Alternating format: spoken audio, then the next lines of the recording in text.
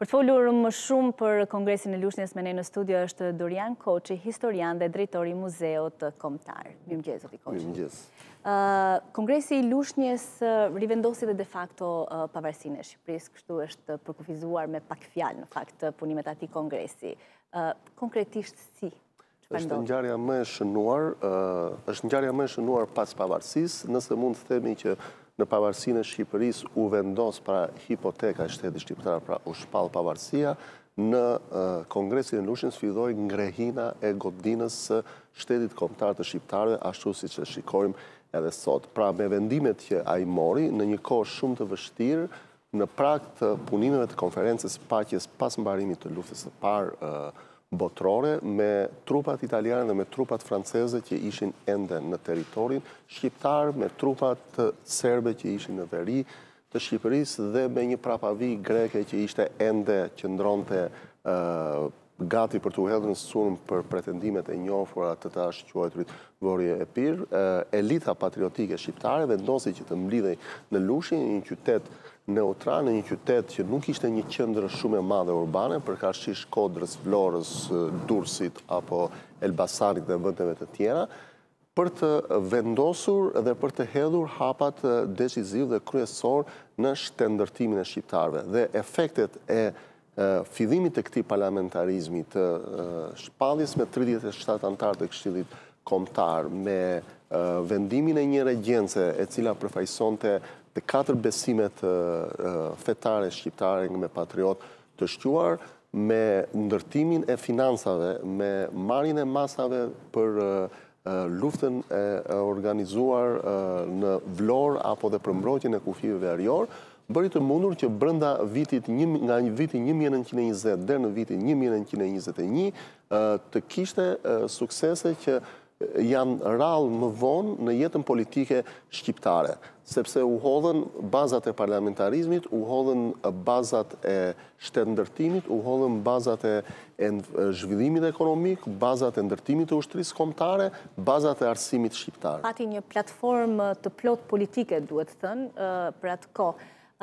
Si u vendos për delegatët që do marrin pjesë në këtë kongres të mbar kombëtar? Delegatët në fakt nuk pati zgjedhje të drejtë së drejta, siç mund të ishte, u zgjodhen ata që ishin paria e vendit, që njiheshin për shkak edhe të lidhjeve të një rrjeti të mirë formuar kombëtar. Mos harrojmë që nga viti 1912 deri në vitin 1920, një pjesë e tyre janë edhe aktivistë të shpalljes së pavarësisë së Shqipërisë, një pjesë tjetër janë njerëz të cilët shquhen për veprimtaritë e tyre patriotike dhe që përfaqësojnë krahinat e tyre. Kështu që këta arritën nëpërmjet një bonsensi të arritur vetë në krahinat përkatëse, por edhe në Kongresin e Lushnjës, le të themi një bashkëpunimi shumë të ngushtë të gjitha rrymave patriotike, sepse e ndjenin rrezikun e coptimit, që Shqipëria jo vetëm të shpëtonte nga coptimi, por si Feniksi të dilte nga hiri i vet për të hyrë në suazën e shteteve të Ballkanit që po zhvilloheshin dhe ndoshta kishin rreth 100 vjet po zhvilloheshin, por për të kapur kohën e humbur gjatë kësaj kohe. Çfarë konsiderohet si më e rëndësishme në këtë historinë e parlamentarizmit? Historia e parlamentarizmit shqiptar, le të themi, fillon në vitin 1920 dhe jemi deri në vitin 2020. Unë do të përcjell disa pika kryesore. Patjetër është fillimet e tij me Kongresin e Lushnjës. Kemi vitin 23-24, në të cilin kemi, le të themi, të parin parlament shqiptar me debate të drejtë së drejta. Kemi figura të shquara si Fanoli, si Ndremjeda, si Gjergj Fishta, si Luigi Kurakuqi, si patriot të tjerë të cilët ngjallin Ali Këlqyra, i cili heq dhe emrin e tij nga Ali Bej Këlqyra, e vendos Ali Këlqyra, të cilët rinisin fillimin e një jete parlamentare të drejtë për së drejtë me debate të cilat janë edhe të botuara dhe që për historianët dhe për gjithë popullsinë janë të mundshme për të lexuar, për të parë nivelin e këtyre diskutimeve kaq të larta. Mandej kemi një zhvillim të rëndësishëm në vitet le të themi 30, do më thënë mund të themi që parlamentarizmi i vërtet zgjat deri në vitin 25, por mund të quhet vendimi i parlamentit shqiptar të vitit 39 që nuk pranon pushtimin e Italisë, do më thënë është një ngjarje e shënuar.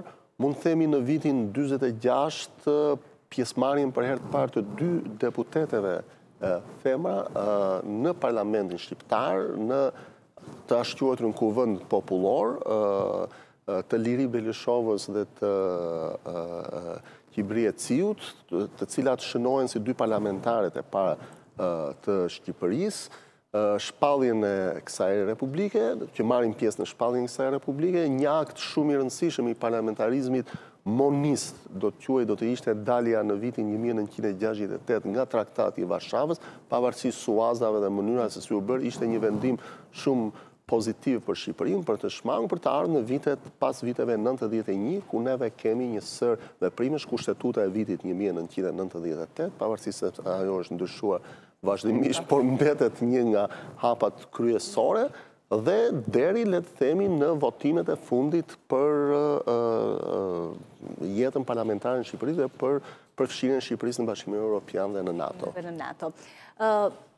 Është një moment shumë i veçantë në fakt në historinë e Shqipërisë. Në vendin tonë ne kemi shumë festa, shumë data që i përkujtojmë, por duket sikur është lënë pak në harres Kongresi i Lushnjës. Tashmë është hapur një debat nëse duhet të kthehet në festë kombëtare edhe 21 janari. Si e shikoni këtë moment? Unë besoj se për vetë rëndësinë e vetë që ka Kongresi i Lushnjës, ai edhe fillimit e jetës parlamentarizmit në Shqipëri mund të quhet me plot gojën si një nga ngjarjet më të shënuara në historinë e Shqipërisë. Dhe padyshim që ai ka vendin e vet.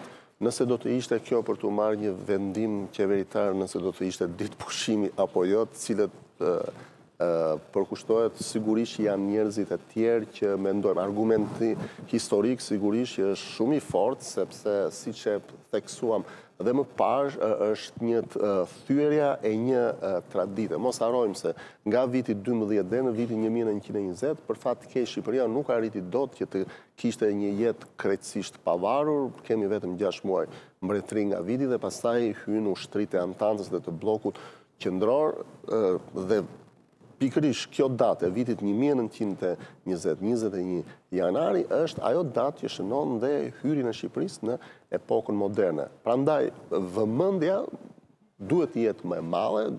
Unë besoj se ndoshta do ishte më mirë që edhe shtëpia e Kongresit të Lushnjës të mos mbetet një kongres, të mos mbetet një shtëpi le të themi një muze që është në administrimin lokal, por të ishte në një administrim më të madh, në mënyrë të tillë që ajo të bëhet një tempull kur të gjithë shqiptarët e rajonit, qoftë nga Kosova, qoftë nga shqiptarët në Maqedoninë e Veriut dhe nga Mali i Zi, ta kenë në vëmendjen e tyre sa herë që vizitojnë Shqipërinë. Kemi këto data ditë kujtimi, reflektimi dhe mësimi dhe jo ditë pushimi. Faleminderit shumë që ishit sot me ne. Edhe unë ju falenderoj. Ndërkohë ne